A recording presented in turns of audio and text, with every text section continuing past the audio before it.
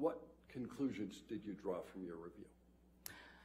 I concluded that Mr. Depp suffered lost earnings of approximately $40 million. How did you reach that conclusion? Well, there are really two main components to that. The first relates to the loss of the role of Captain Jack Sparrow in the Pirates 6 film. So the loss related to the loss of that role in that franchise picture. It was $22.5 million based on testimony provided by Mr. Jack Wiggum. In addition, we looked at, yes? Did you do anything else with respect to Pirates 6? Well, we also calculated the net earnings that Mr. Depp would have received from that. Okay.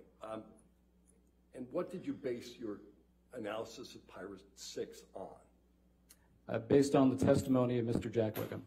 Okay. What else did you do with respect to the lost earning analysis that you did? Well, the other main component to this is taking a look at all the other roles, the non-franchise films. So those films, studio films, independent films, and endorsements that Mr. Depp realizes and enjoys. So in connection with that, we looked at his bookings for the year 2017. And by bookings, I mean instances where Mr. Depp is hired for a project. And he receives that first money related to that project in 2017. So, in other words, you've got a deal, and cash has showed up, so it's real. So we looked at his 2017 bookings, and we calculated for that year, for that period, his bookings were about $17.5 million. The main components of that, Mr. Wiggum testified to. We then looked at the period of time following the op-ed of December 18th, 2018 through October 31st, 2020.